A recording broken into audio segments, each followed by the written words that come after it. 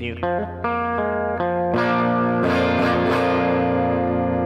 We're playing a lot of old songs today because it's the 18th anniversary of Velvet Crayon. I started Velvet Crayon in 2005, and yeah, so this song was on my first record.